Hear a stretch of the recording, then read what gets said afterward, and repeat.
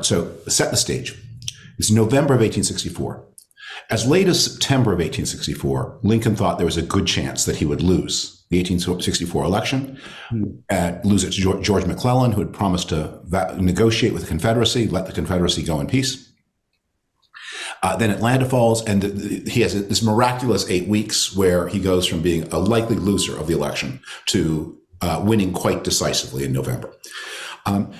In those days, it was the custom that when a president won, his supporters, and the president would have a lot of supporters because one of the ways you ran the presidency was you created a lot of patronage jobs. So everyone who worked in Washington was a Republican political hire. And if Lincoln had lost, they would all be out of work. So they were very happy. And they form a big group and they get some musical instruments and they go to the White House to serenade the president on his reelection.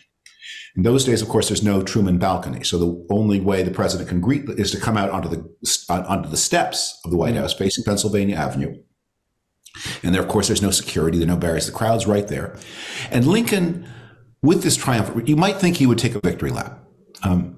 But Lincoln being Lincoln, he wrote out his remarks in advance. And he wrote this profound philosophical meditation. And I want to read you 3 sentences that are that we should all take to heart, it seems to me. The strife of the election is but human nature practically applied to the facts of the case. What has occurred in this case must ever occur in similar cases. Human nature will not change. In any future great national trial, compared with the men of this, we shall have as weak and as strong, as silly and as wise, as bad and as good. Let us therefore study the incidents of this as philosophy to learn wisdom from, and none of them as wrongs to be avenged.